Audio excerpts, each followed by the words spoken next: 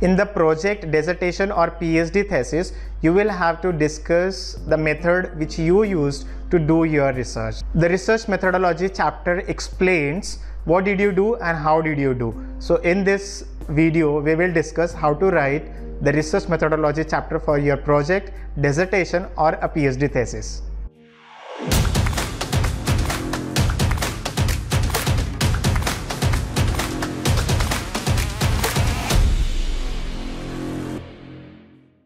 Hey everyone, welcome back once again. By the end of this video, you will know and understand how to write the research methodology chapter for your project, dissertation work or a PhD thesis. Make sure to watch the video till the end, and if you're new to the channel, then please do hit on the subscription and bell icon to get the notification of latest uploads. And also if you have further queries, feel free to comment them in the comment section. We will divide this video into three important parts. Number one is going to be what to be included in the research methodology chapter. Number two, we will discuss some important tips, and number three, we will talk about an example. So let's get started with the video. The first point you will have to include in your research methodology chapter is going to be a research gap. You'll be wondering how to frame the research gap. So don't worry, I have already made one video based on literature review, and the literature review gives you an idea how to write the research gap. What should be the right research gap, or you will be wondering about an example.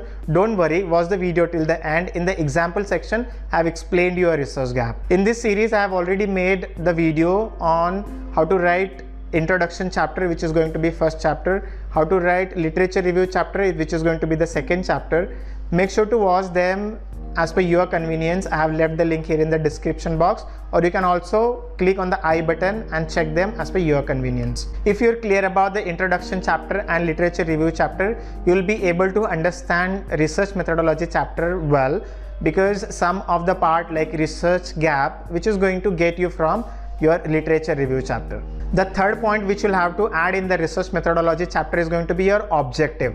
Without the objective, your project is incomplete, which is going to straight away get rejected by the examiner. So make sure that you have added at least 3 to 4 objectives in your project. How to write the objective? Objective should be aligned with your topic. Like let's say for example, in the topic, if you have mentioned impact of social media on the performance of a brand, so objective should be to study the social media, to study the impact of social media on brand performance. Likewise, you should link your objective with your topic. Point number 4 you'll have to add is hypothesis, which is going to an optional. If you're writing your internship report or maybe a UG report, then it's not compulsory to add the hypothesis, but if you're adding with the help of your teacher, that is going to be added benefit. But if you're writing PhD thesis, then it is compulsory to have 3 to 4 hypotheses in your PhD thesis. Next point which you'll have to add in this chapter is data collection. How did you collect the primary data? How did you collect the secondary data? What was the source of a primary data? What was the source of a secondary data? Also, you'll have to mention in your research methodology chapter. Like let's say for example, if you're specifically talking about the primary data is a first-hand information which you as a researcher going to collect, maybe with the help of survey, questionnaire, observation. There are various methods. You can read that in detail. And if you're talking about the secondary data is already been published by other people or maybe companies.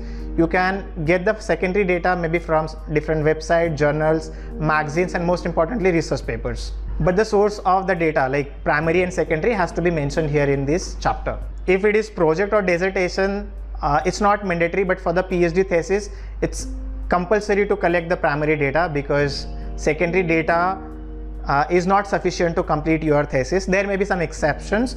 So the method of data collection you will have to mention. So method of data collection, it can be with the help of questionnaire, with the help of maybe observations, interviews. There are various methods of data collection that also you'll have to mention under the research methodology chapter. Next point you'll have to mention is a sample size. Like let's say for example, if I want to know impact of use of social media on youth in Pune, so it is not possible for me to reach out to each and every youth in Pune. First of all, I'll have to define who are the youth, or what is the definition of youth, and accordingly I have to collect the sample. Sample can be around 300, 400. There are various tools nowadays available to calculate the sample. So sample size also have to be mentioned in the research methodology chapter. When you're talking about the sample size, you'll also have to mention about the sampling method. whether it was probability sampling or non-probability sampling. So sampling method also you'll have to mention under the research methodology chapter. The next point is going to be the universe. So what was the universe or area of research from where you have collected your samples or the responses, that also you'll have to mention. And the last point is data analysis tool. If it is project or a dissertation, then you can use simple tables and graphs with the help of Excel. In fact, the questionnaire, Google itself gives you, pre-formed graphs. But if it is a PhD thesis, then you will have to use different tools, especially people use in humanity, SPSS for the data analysis. So you'll also have to mention which kind of tool and which kind of method you have used for the analysis of the data. And the last point also you'll have to remember when it comes to an analysis, which kind of test you have applied. It is especially applicable to the PhD thesis, whether it was a chi-square test, whether it was t-test, z-test, and why those tests you have used for the analysis of the data also you'll have to mention. But if you're writing the report based on your internship or maybe a general internship report, then don't worry, you don't have to mention any sort of this test. But if you're doing it with the help of your teacher, it will give you an added benefit. So these were some important points which you'll have to remember and add in your research methodology chapter. Let us move to the second part of the video, which is based on some tips. You will have to remember these 3 important points while writing this chapter. Number 1, the research methodology chapter has to be written in the past tense.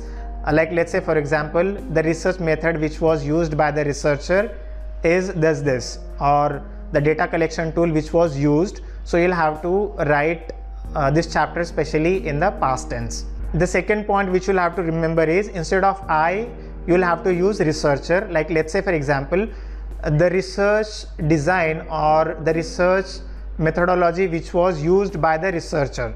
So instead of saying which was used by me or I had used, mention it saying researcher. So this work has been given, this work has been done by the researcher.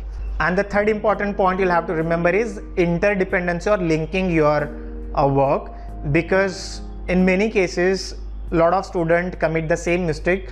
They don't connect their topic with objective, then finding, and then conclusion. So you need to maintain that link. On the basis of your title, you will have to define your, or you'll have to frame your objective. On the basis of objective, you'll have to make your questionnaire, and then data analysis and findings. So everything has to be interlinked. So try to follow that connecting link in your project. So these were some important tips you'll have to remember while writing research methodology chapter. Let us move to the third part, which is going to be the last part of this video.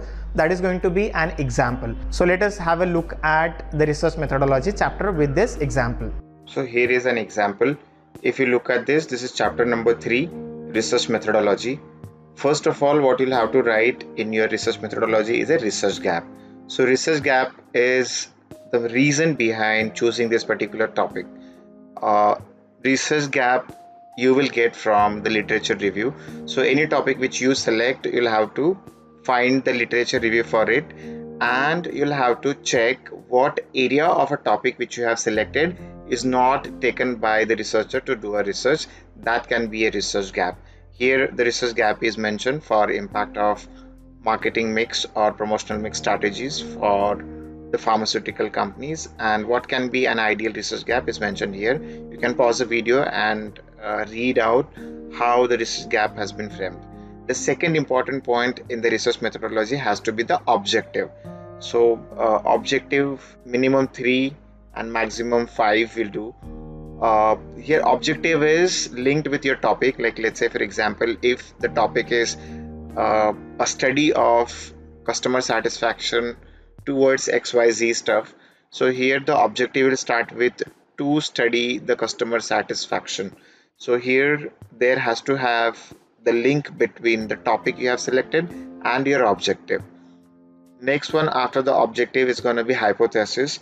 If you're writing a PhD thesis, then you can mention the hypothesis, or if you're writing a report on internship or maybe a dissertation, so if you don't mention the hypothesis, that's also fine. But just to get an idea what is a hypothesis, so hypothesis is an assumption, and you'll also have to mention null hypothesis and alternative hypothesis. So null hypothesis is generally a negative or not significantly related, we mention in the null hypothesis. So if you read at this, the buying intention of over-the-counter drugs and promotional mix element are not significantly related, right? So if they are related, is going to be your alternative hypothesis. So if you are saying that they are correlated or significantly correlated, then your hypothesis gets accepted, otherwise the hypothesis gets rejected. You can also read in detail about what is a hypothesis and how to write the hypothesis. After the hypothesis, what you'll have to have is a source of a primary data. So in this research, the primary data was collected with the help of the structured questionnaire. So if you're collecting the data with the help of by taking interview, survey, you can also mention how you collected the primary data. The secondary data also, here it is mentioned how the secondary data was collected with the help of the journals, magazines, newspapers. And the tool for data collection was or the instrument for data collection was the questionnaire, and how many questions were there in each of those scales, it is mentioned here. So in this particular questionnaire, altogether there were 6 subscales. So what is subscale and stuff, we will be seeing them here in the one of the video in how to form a questionnaire for a report, or how to make the questionnaire for collecting the primary data. In that we will see how what is scale and subscale and stuff.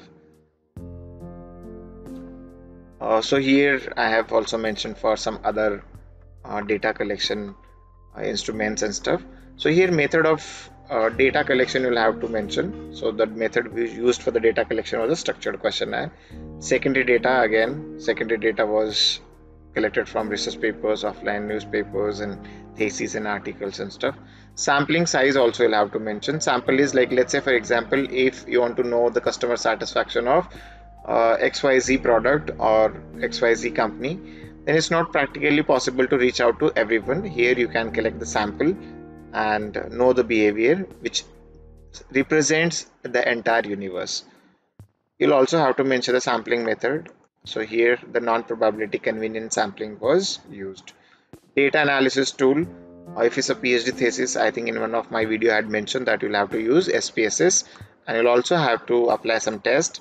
But for UG or PG a dissertation report or maybe internship report, it's not required, because you generally do the analysis using Excel and graphs and chart. So here we have come to an end of an example.